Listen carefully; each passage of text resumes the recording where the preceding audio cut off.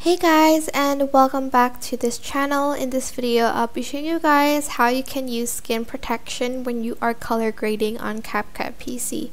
So you are going to go to adjustment here and select the kind of LUT you want to use, or you can color grade it yourself. I'm just going to use this as an example.